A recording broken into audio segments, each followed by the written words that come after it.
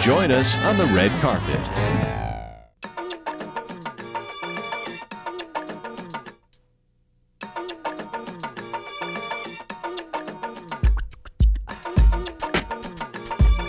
People saw the first film, they liked it. I think they want to take it to another level.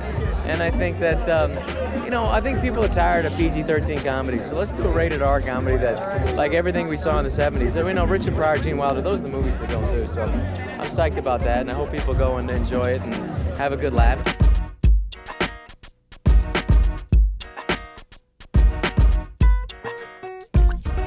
Great working with them. It was so much fun. I mean, you know, it was my first American film, and working with two very seasoned comedians was such a great experience. It's just an average guy who gets in a crazy situation and, you know, who's basically a good guy, and you get to see him suffer and get tortured a little bit.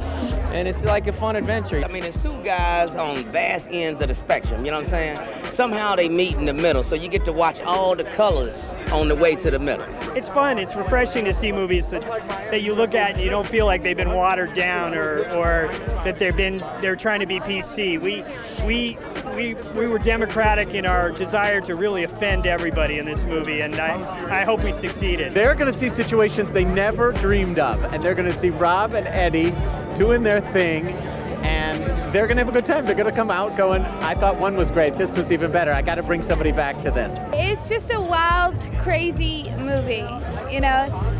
The humor is completely over the top, and it's just wild. To make a good Gigolo, I think smooth skin, you got to wax. I think if you got a lot of hair on your shoulders, you got to get rid of that. I think you got to be smooth with the ladies. You got to give a good foot massage. You got to be able to, when you take off your glasses, have a good look. Bring it home, baby.